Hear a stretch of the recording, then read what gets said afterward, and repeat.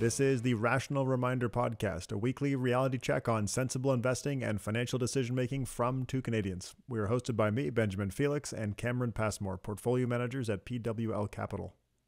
Happy New Year, Ben. Welcome to 2022. Happy New Year. Another year, and once again, we have an unbelievable guest to kick off the new year. I mean, this has been a real joy to meet all kinds of really interesting people, but today we had a chance to talk with John Mac McQuown, and Mac is an absolute true giant in the world of modern finance. He's probably best known for having created the first equity index fund. And even that, just let that sink in. He's behind the creation of the first equity index fund back in the 60s. It's an absolutely mind-blowing statement. And as you'll hear in the interview, has his fingerprints over all kinds of other really fascinating things. Fingerprints everywhere. But I mean, even with the first institutional index fund, like we've kind of told this story before, the first institutional index fund wasn't started by Bogle, but one of the things we learned talking to Mac is that Bogle's first index fund, Mac and the work that he was doing at Wells Fargo were also heavily involved with that. Yeah. Anyways, he's a self-professed, I think he said in one interview I saw, calls himself a data dog. As he said at the end of the conversation, the data will sort that out. The data sorted out so much in modern finance. And he was so intrigued by what he didn't know, and he just followed the data through all these evolutions and, frankly, revolutions in modern finance. Like, think about it. When he started, there was no performance of an index available. You couldn't tell what the S&P 500 had earned. It's unbelievable. Things we take for granted today did not exist. And since it did not exist, there were no real principles around portfolio management. It was stories. It is absolutely wild what him and his colleagues at the time created. Yeah, it is wild. He's also been a longtime friend and mentor to David Booth and played a key role in founding Dimensional Fund Advisors. And then at the end, we had a really interesting conversation about his passion for adding some value to improve the climate. Yeah, he's an environmentalist. All right, so with that, let's go listen to our conversation with the incredible Mac McQuown. Mac McQuown, welcome to the Rational Reminder Podcast. First off the top, Mac, Happy New Year. We're so grateful that you could join us as our kickoff guest for 2022. Well, thank you, Cameron. I'm happy to be here. So let's kick it off with a question about earlier in your finance career. And back then, data certainly was not like data is today. Can you bring us back in time to when you studied finance and the role that data played? Well, data upended the whole topic. When I reflect back on the finance I was taught in graduate school and with my MBA, I majored in finance, and it was for all intents and purposes devoid of data. In large measure, that was because there weren't any really important scaled computers. In fact, when I was in business school, there were, as far as I can remember, there were no computers whatsoever on campus. And that's not, it was, that of course was a long time ago, but if you stop and think about the revolution that got created by computers and data, and the data, of course, followed from computers. And then, of course, analytical procedures and ideas became the quest. And I would say both data and analytical procedures are still at the middle of the quest.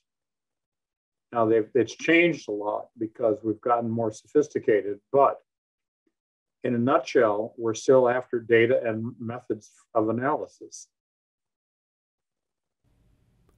So you went to Wall Street in 1961. You mentioned your studies being relatively devoid of data. What was it like when you got to Wall Street?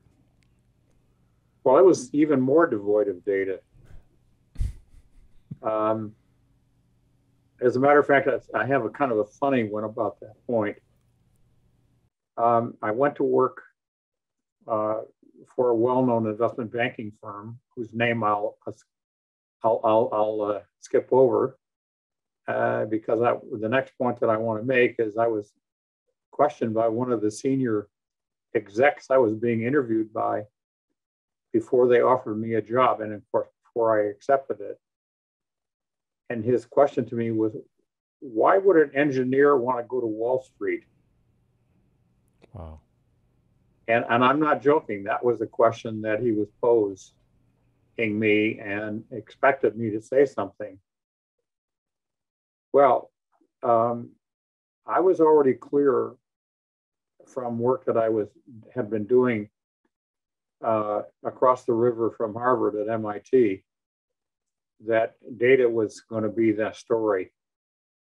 And that was just serendipity that I got exposed to that professor and that early data. And the data I'm referring to are weekend share price for a collection of 50 initially, and then a couple of hundred stocks on the New York Stock Exchange over a period of quite a number of years.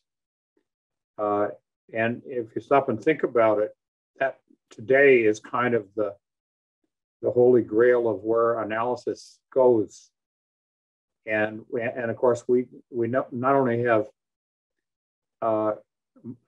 weekly data, we have even hourly data on some equities from some markets, but we have data from something like 50 markets around the world.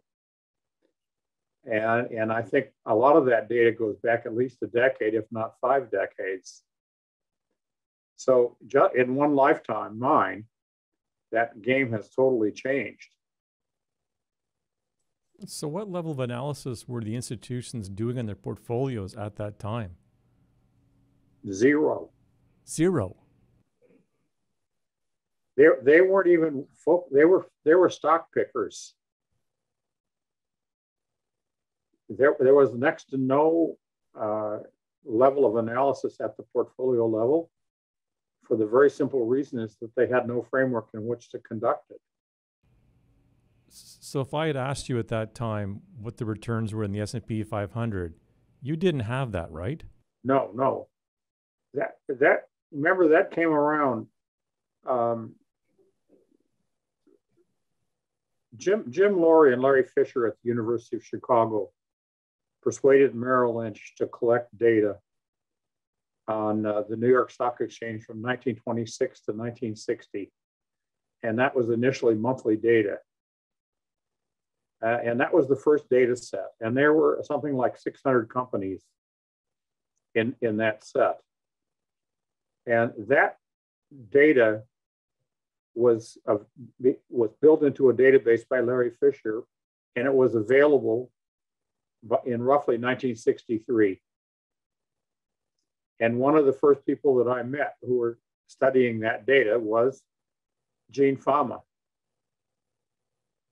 who, by the way, is still one of my partners, right? Or vice versa, depending on how you want to look at that. But if you look at the puzzle of the period prior to that data, there was no data analysis. So now you started looking at institutional portfolios analytically. What did you find? What did you find when you started doing that? Well, guess what? they were under diversified. And in a nutshell, their performance, especially if you got around to risk adjusting it, was considerably worse than just the S&P 500. I mean, like considerably, especially if you were risk adjusting it, because those portfolios were so under diversified. When I first joined a major banking firm, there were $300 and $400 million portfolios invested in 25 stocks. I mean, today that would be a criminal offense. Yeah. So you ended up at Wells Fargo, and Wells Fargo Management Sciences was started. Can you talk about who worked with you there? Well, yeah, that's actually a really curious story for sure. I mentioned already that I was fussing with data as kind of really I was collecting data out of Barron's and punching it into cards, key cards, and reading them into a computer. And the professor that had me doing that was at MIT, not at Harvard. And I volunteered to do that to learn something. So I had been fussing around with that data. And I was beginning to look at the statistical behavior of that data. I mean, I was already trained in engineering, right? Data was nothing new to me. And when I went to New York on Wall Street, this professor from MIT and a couple of colleagues, one of whom I knew quite well, started to put together a company that would attempt to utilize that kind of data to manage a portfolio. I think it's one of the really first attempts to manage a portfolio with data. And so I got recruited by those guys to fuss around with the data as I had been when I was at Harvard on nights and weekends when I was on Wall Street. And it became apparent to one of the senior people at IBM, the data center where the data center was at 51st and 6th Avenue in the basement of the Time Life building. Wow. And one day he said to me, what is this stuff that you're doing? And I said, well, I'm just doing what I'm told. And in essence, it's proprietary to some professors and so forth. I didn't reveal anything. Well, he carried that message to a colleague of his at IBM.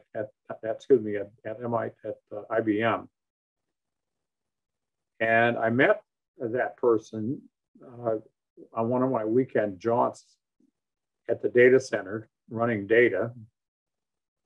And he said to me, this is really interesting stuff. What can you tell me about it? So I clued him in a little bit about it. And about a month or whatever later, he invited me to San Jose to give a talk on data analysis, just kind of in the abstract sense, before a group of banking executives. Well, who was in the audience? Answer, among others, of course, the chairman of Wells Fargo, Ransom Cook. Right.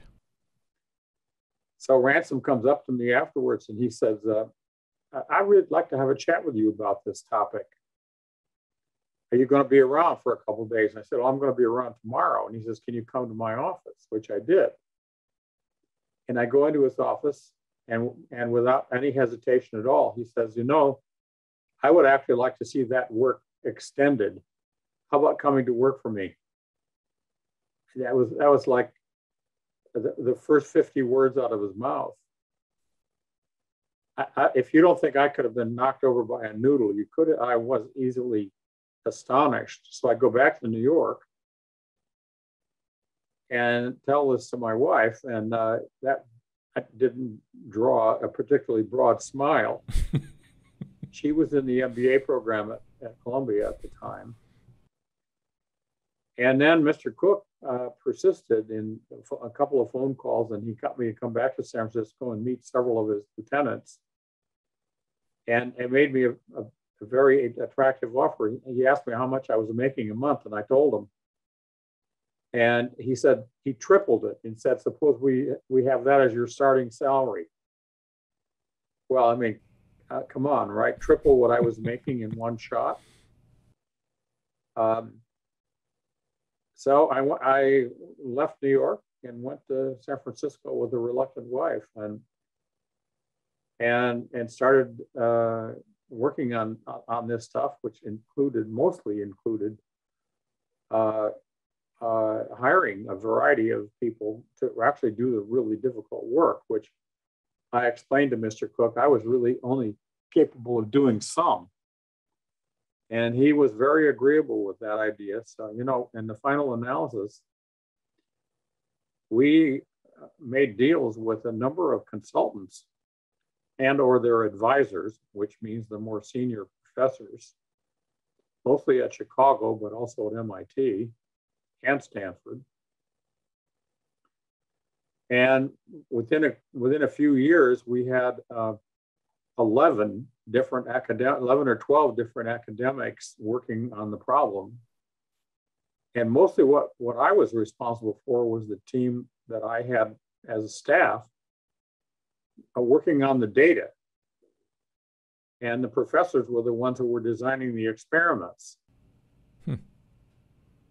Well, if you fast forward to today, 6 of those 11 professors have Nobel Prizes. So it was a perfect storm. And how the hell did that happen?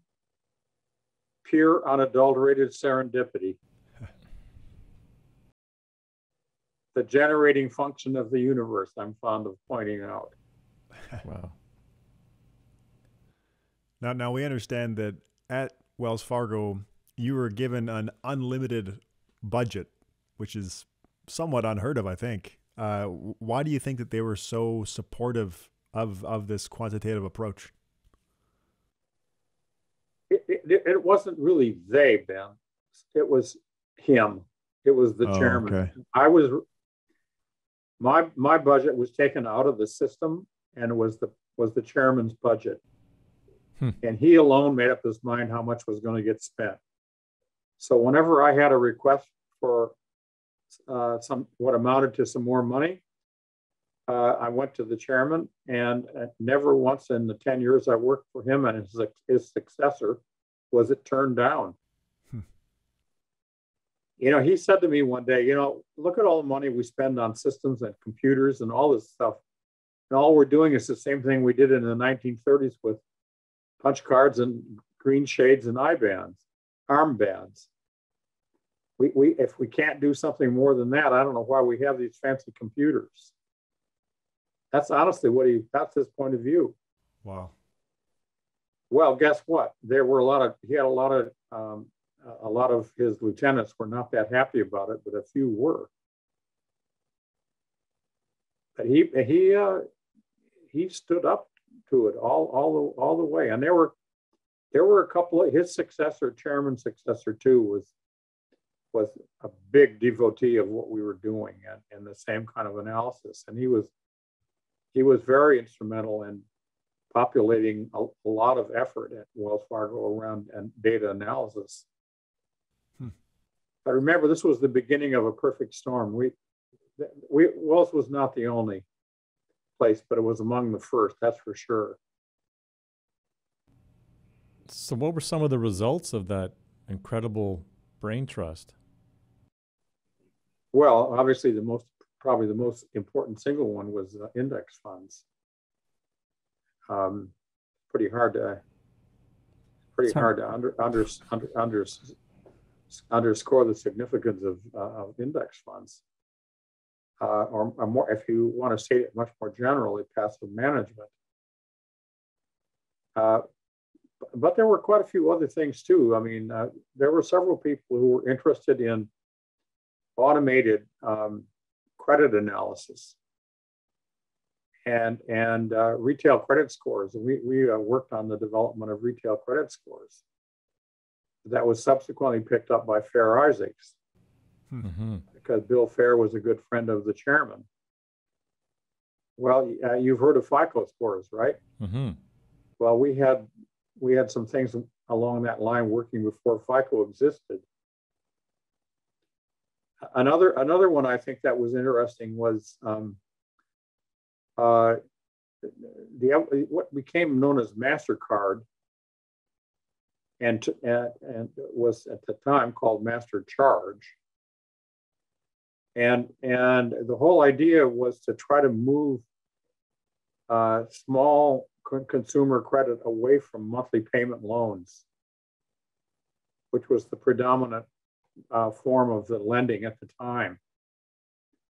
But monthly payment loans were opposite a given asset.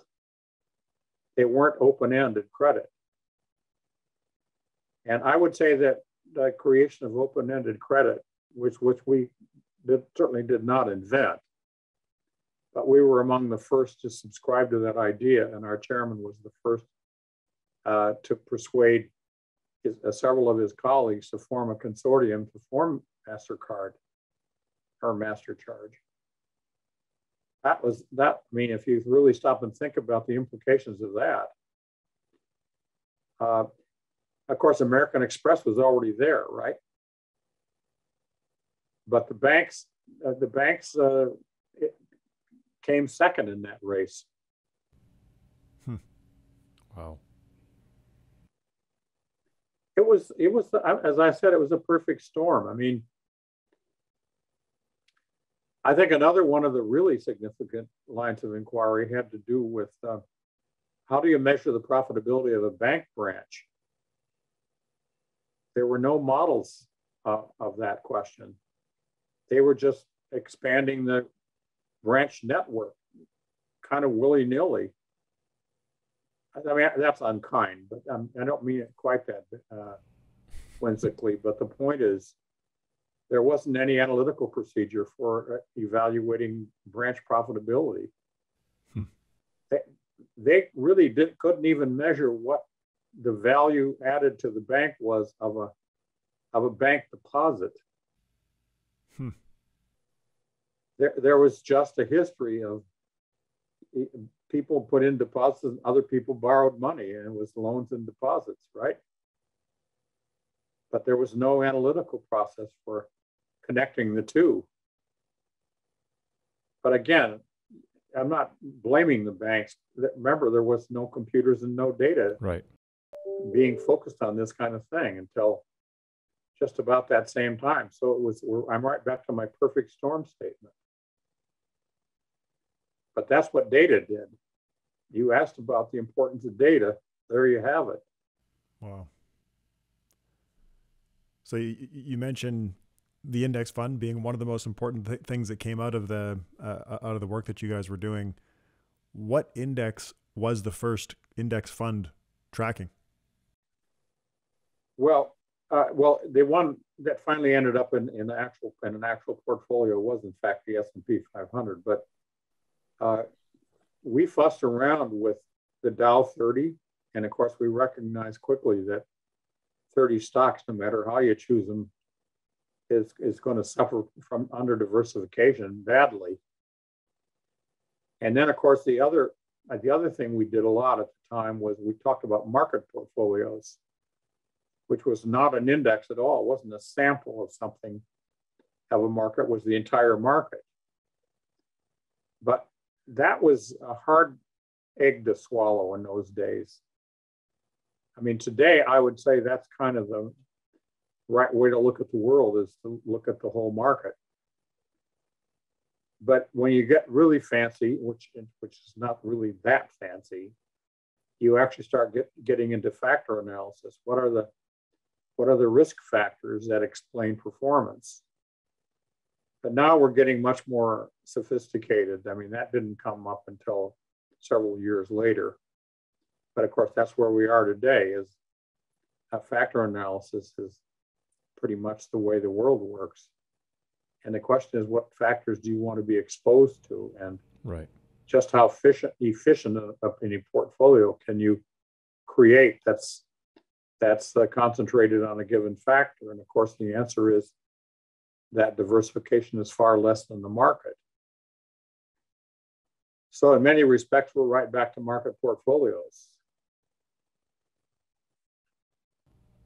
I don't think we can overstate how big a deal it was that you guys created the first index portfolio.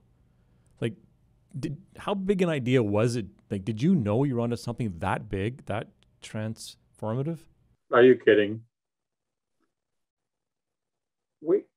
we knew, all you have to do is start looking at the data carefully. But that implies you have data. And that implies that you have somebody financing the look.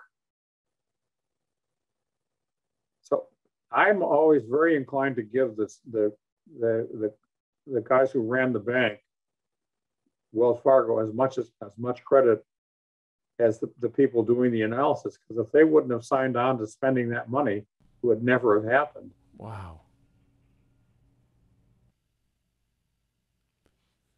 So we talked earlier about institutions that just didn't have data, and the whole portfolio management process sounds like it was pretty subjective. You mentioned stock picking. How did institutions respond when you show up with data and with this concept of an index fund? Well, I would say that there were two poles of response: horrified and intrigued. The whole world revolved around stock picking in those days.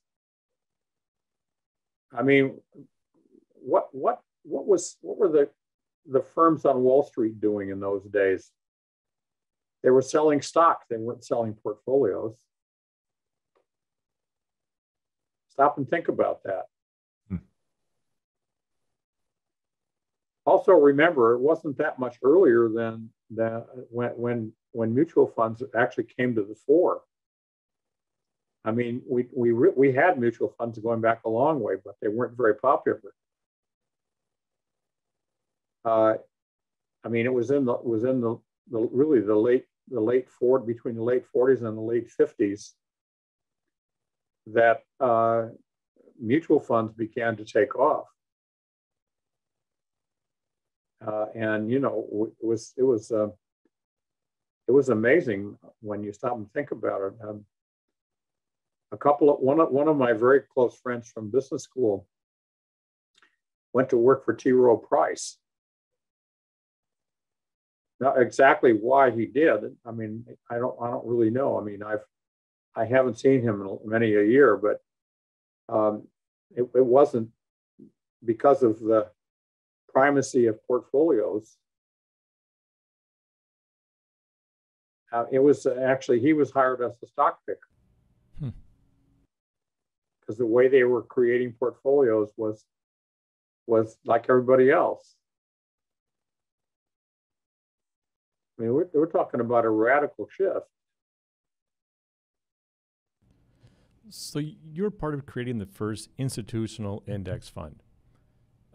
Jack Bogle and Vanguard launched the first retail index fund, but that was after what you guys had created. Can you talk about the involvement of Wells Fargo in that story? I know it was mentioned in the book Trillions, which we've talked about a number of times on this podcast. Can you give us firsthand what that story is? Well,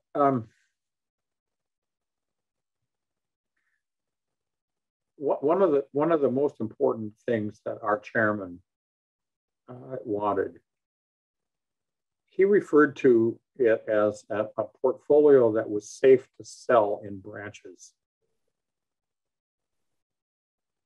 And of course, what today we would say is it would have to be an incredibly well-diversified portfolio, or the S&P 500 is a pretty good proxy for that. But there was no such thing as an S&P 500 fund in those days. Well,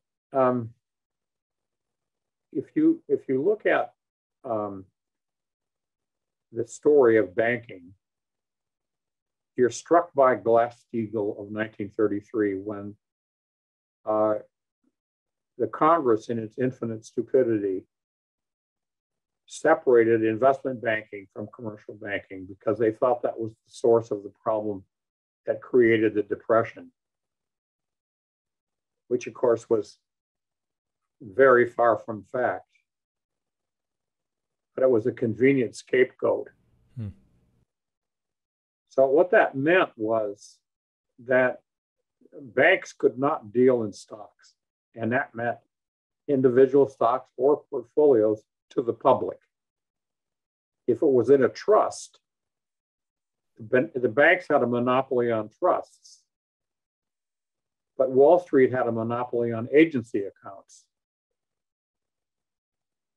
Now, does that make any sense at all? Of course, it makes none.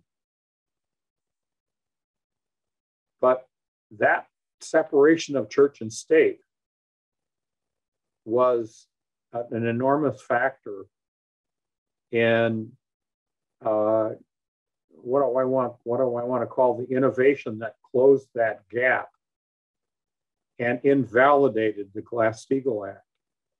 But it wasn't for several odd years, a decade or two later, that that the Glass-Steagall actually didn't get rescinded.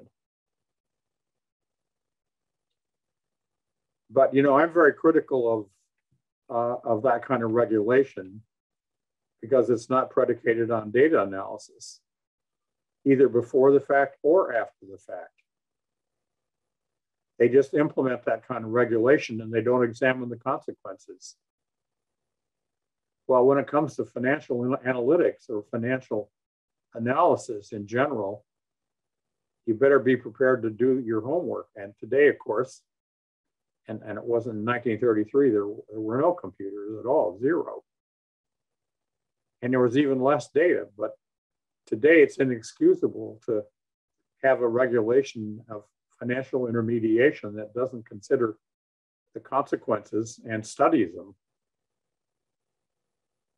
But remember, that's just a change in mindset, which accompanies a change in technology. So in some sense, you can't blame those guys. They just didn't know.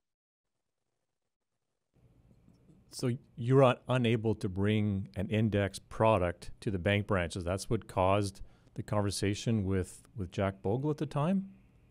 The chairman said to me, if we can't sell these portfolios in the branches, somebody has to be able to sell them on an agency basis. And we had a lawyer in New York who was a former SEC commissioner that was working with us to get funds registered. And we actually got funds registered at the SEC, even though we were a bank. It was in a bank holding company framework. And he said to me, after we ran into this snafu, well, I know one person who's interested in this topic, Jack Bogle. So I went to Valley Forge with Dick, and I'll leave his name out, by the way, but we went to Valley Forge and we had a conversation with Jack. He was already thinking about the same thing. We were just further along that path. I mean, if he were alive, he could defend himself, but maybe he was as far along as we were, but we were pretty far along by then. So I took that back to the chairman and told him what I had discovered in my conversation at Valley Forge. And he said, well, go help him. Somebody needs to do this. Wow.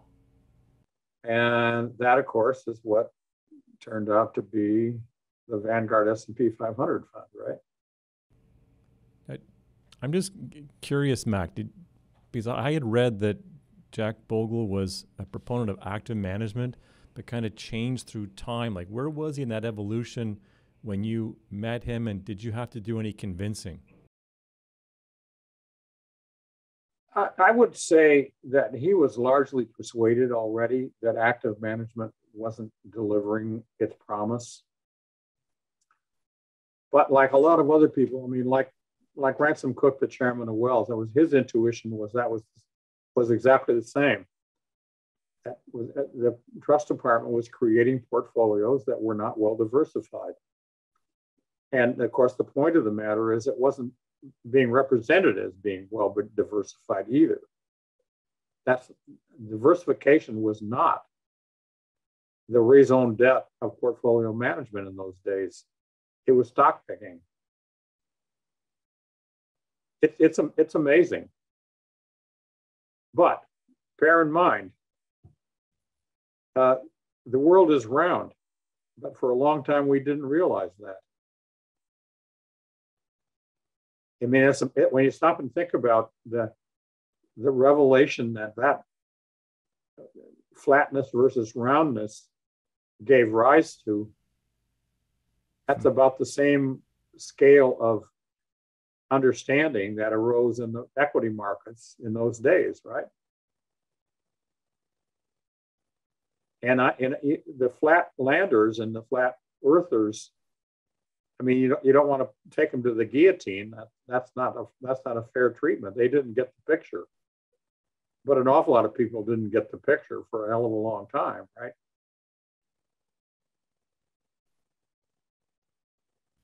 So it sounded like when you talked about you were kind of sent off to go help Bogle get this thing off the ground. Did Wells have a financial interest in this, or was this just kind of we have to get this thing out? Ransom wanted to get it. Well, Dick, by that time it was Dick Cooley. Those two guys saw the importance of the idea. And if Wells couldn't do it because of Glass-Steagall, somebody needed to do it. And there was somebody out there called Jack Bogle who wanted to do it. Wow. And our counsel at Davis Polk in New York knew him. He worked.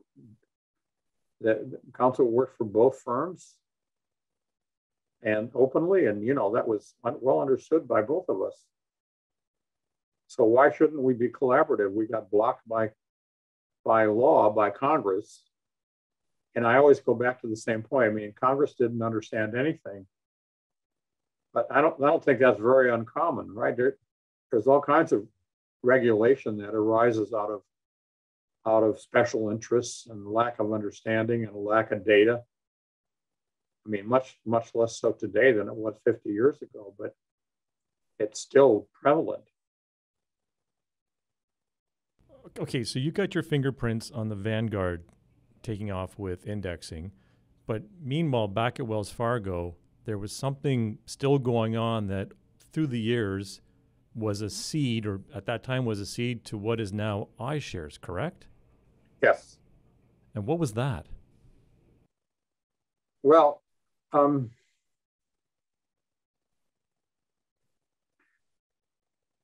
remember the difference between an ETF and a mutual fund. What is the crucial difference? The crucial difference is in a mutual fund, to value a unit, that is a mutual fund share, at the end of every day, they add up the value of the assets and divide by the number of units. So there's a new unit value in a mutual fund every day. Well, a mutual fund is just a share in a company. There's no reason why the share in that company couldn't be traded continuously in an open market. Right. And by the way, there was such a thing too. It was called closed-end funds. Mm-hmm. There weren't a lot of them, but they existed for sure. In fact, they go way back. They precede by quite a bit mutual funds in terms of their prominence. Well, if that's a perfectly reasonable thing to do also, because if the shares are trading at a price that's different than the value of the asset, there's an arbitrage. And the fund management company can actually issue more shares or redeem shares or whatever. And it could remove the disparity between the net asset value per share and the market price of that. So there's no reason why that couldn't be done.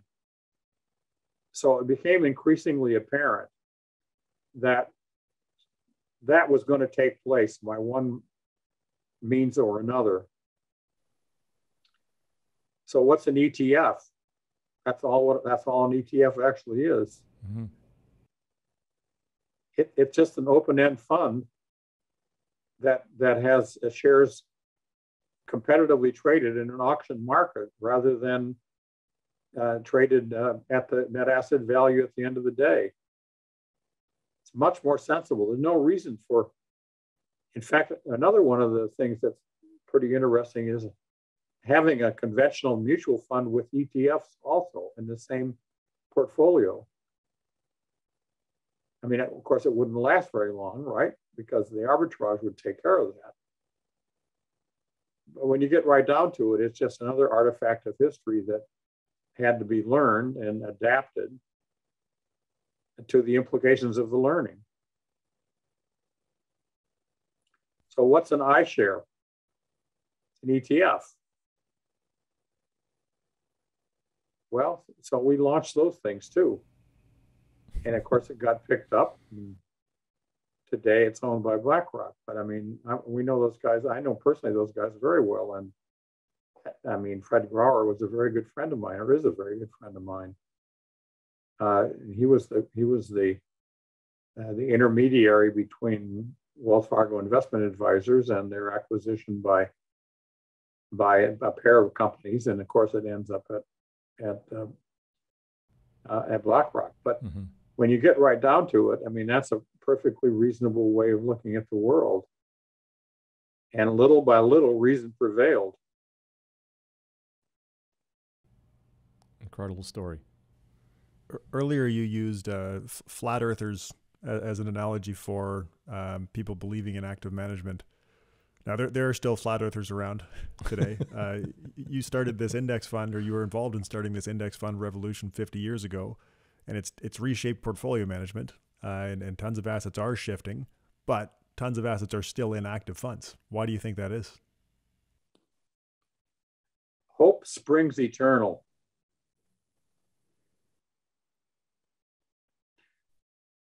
I think a lot of people who are invested in equities start out with owning shares in a company that they have participated in the management of, and that company goes public, and they still own shares.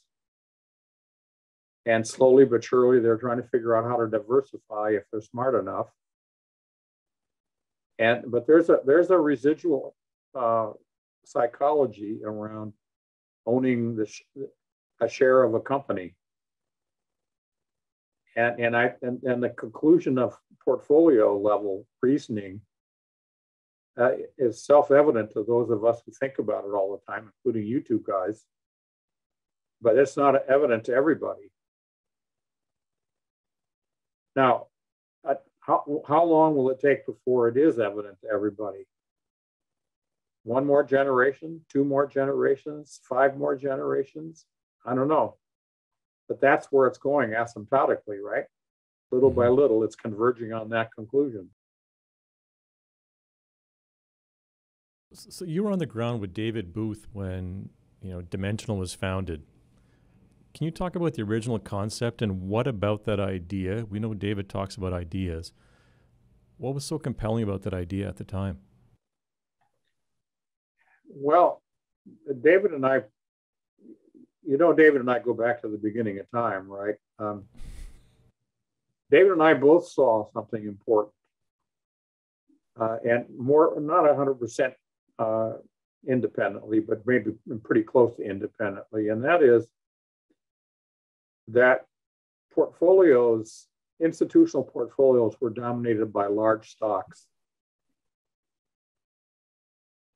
And if you stop and think about it, that's not unreasonable, right? Because that's where all the bulk of the money is in the big stocks. But that just says that the small stocks are being underaccumulated in institutional portfolios. And the obvious answer to that is to create a portfolio of small stocks. So that's what we did. That was the foundation garment of Dimensional. Well, I mean, you know what? That's not rocket science. That's just simple logic. But I can tell you right now that there were a lot of people out there at the very beginning who didn't hear it very well. But once they got the picture, they got it. And and of course today, we think about it more in the factor sense than we do in the large versus small sense, but size is a factor, but it's not the only one. And when you get right down to it, risk is even more important than size, but size and risk are correlated too, or inversely correlated. The bigger the company, the less risk it has.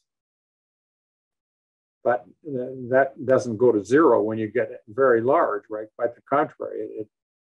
It actually, again, asymptotically approaches the market as a whole. So when all is said and done, it's not a very complicated picture. It's just the learning curve that everybody has to proceed along until they get the picture.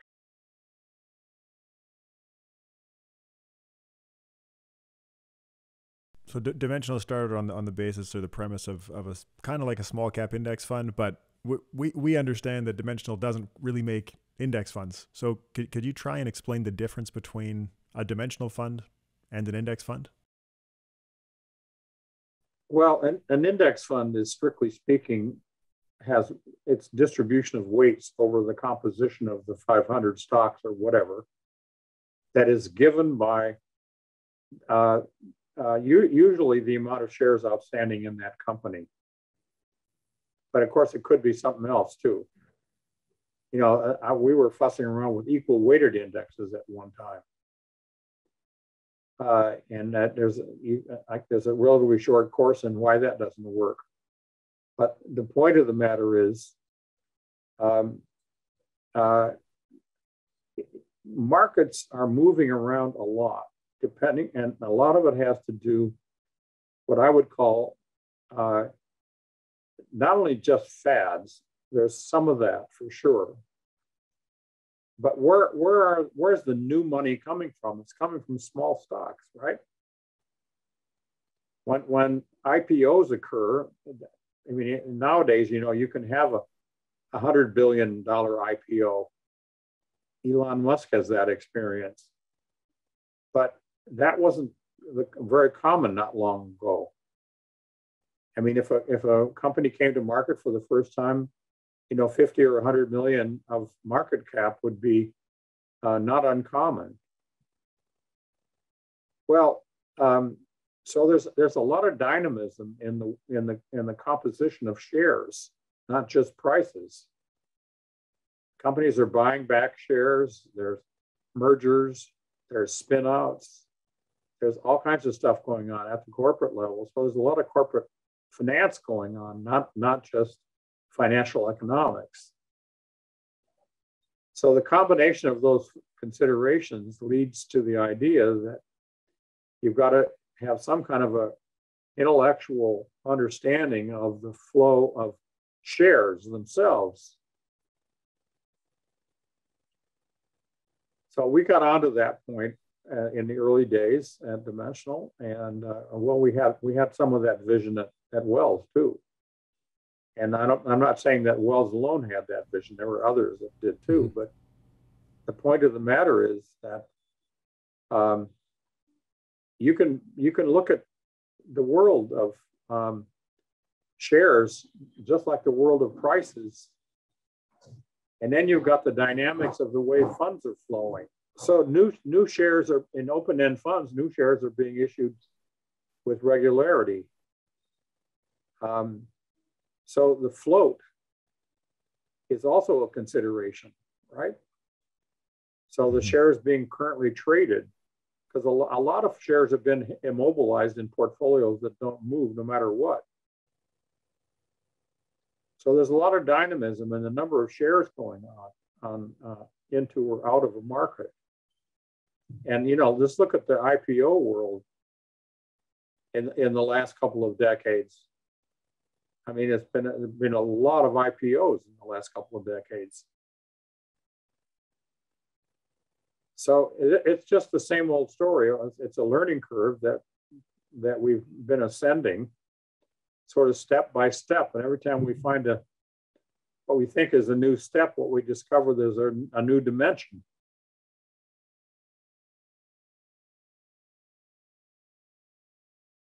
one of the things that we hear as a concern about indexing, just as it continues to grow, is that it could potentially get too big and start distorting market prices or governance with companies. And I think Bogle had this concern as well before he passed. Do you have any concerns about indexing getting too big? Well, it's somewhere around 40 to 50% of the market now, but not strictly speaking indexing. Passive would be a better way to put it. And passive doesn't necessarily follow the number of shares outstanding. Yes, I think that's a concern, Ben, but I wouldn't number it among my top 10 concerns. I think the danger is on the other side of that coin. I mean, I think it not going far enough is a bigger concern than too far. Do you have any concerns about factor premiums going away as they become more and more popular? Well, that's a very good question, Cameron. There's some deep roots in that question.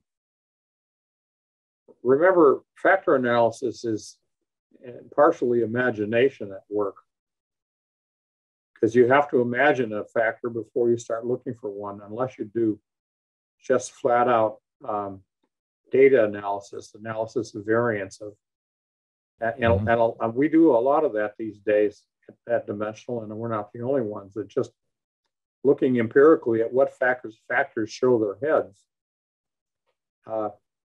And when you start looking at the Tokyo first section or the EMEA or the whatever, you find different factors, right?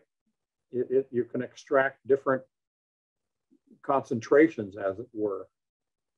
Some of that is a function of the nature of the markets that were formed. I mean, it's not surprising that certain countries have companies that are dominated in certain minerals, because that's been their comparative advantage. I mean, not everybody mines gold. But when you get right down to it, we're all examining the world through the lens of factors. It's just a question of how far down that road you let the analysis run. And my feeling is the data will sort that out. And I think there are plenty of people that are of that same mind.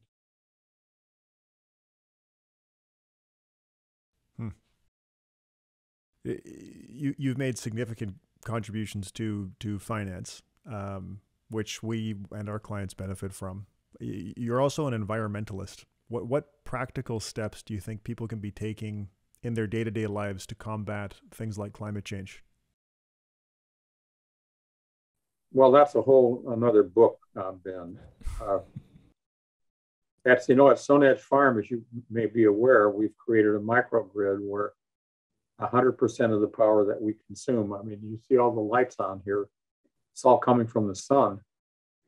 We haven't been connected to the local utility since the 20th of December 2019.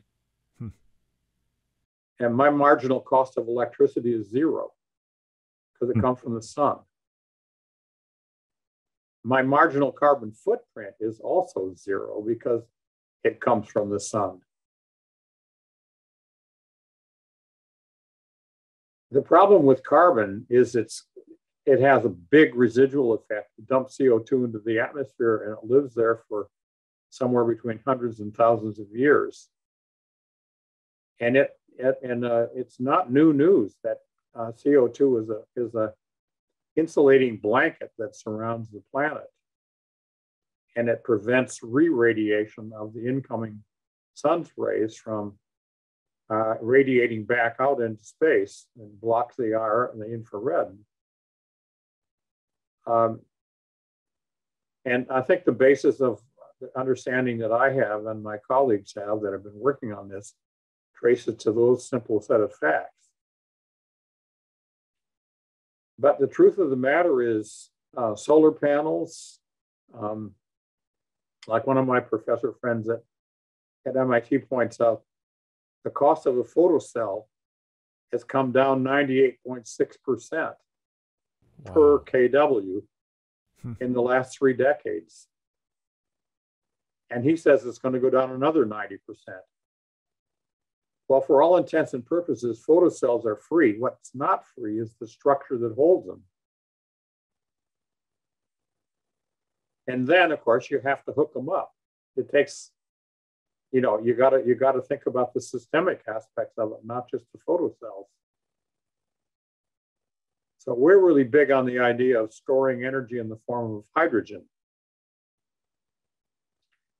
Not just batteries, but I'm very fond of pointing out that if you take a cubic foot of batteries, the best ones on the planet, versus a cubic foot of hydrogen at 3,500 psi, the amount of energy in the hydrogen is 1,000 times the energy in the battery. And we have no limit on the amount of hydrogen there is available. We have definite limits on how much the components, electronic components of a battery, plus the fact they're not at the margin free. Mm-hmm. I mean, decomposing water is not free either, but it's extremely efficient relative to other means of getting hydrogen. Well, the world is waking up to all this stuff now. Sure it is. So, Mac, our final question for you. How do you define success in your life?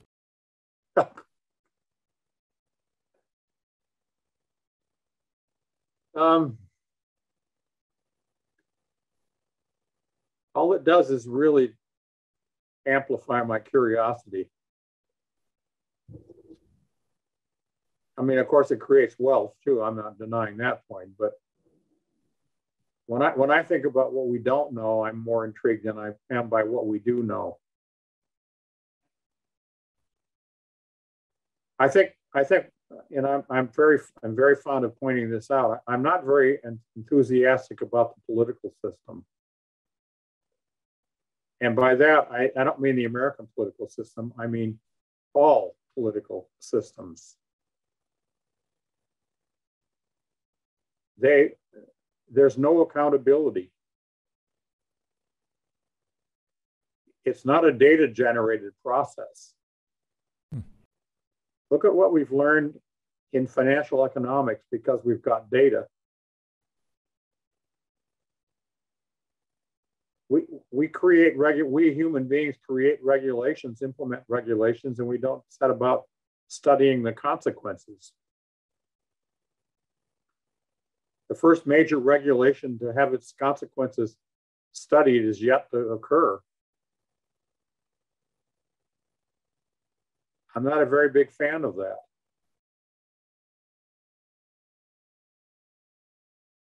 Well, Mac, this has been an incredible hour. I want to thank you so much. You've been very gracious with your time. You've had an incredible career, a huge impact on Ben and I and all of our clients. So thank you very much. You're welcome, Cameron. I enjoyed the conversation. Thank you very much, Ben. Thanks, Mac. This was great. Enjoy yourself. Likewise. Thank you. This is great. Bye-bye.